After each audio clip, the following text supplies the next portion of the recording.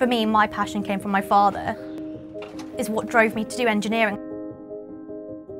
One of those misconceptions that engineering is just building things.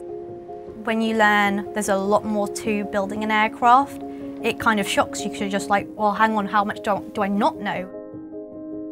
The journey that you make doing this degree is that what you learn all comes together so that when you have to be given a project in industry, you're prepared for it.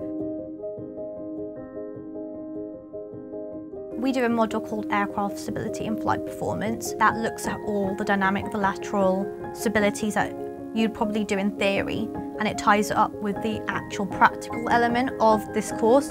We go to Cranfield for a week and we perform all these flight tests, and then we look at how the theory relates with the practical. It brings out the fun side. You can learn all this, but how do you know what it looks like? You build up a really nice relationship with your lecturers. The passion that kind of comes out when they teach you, they really narrow down and hone in on those skills and make sure you're ready for industry no matter what job you go into. I think it's a passion that I always come back to. It's why I chose this degree course. It's why, since I was 6 years old, why I wanted to be in this industry. I can achieve whatever I want to achieve as long as I put my mind to it.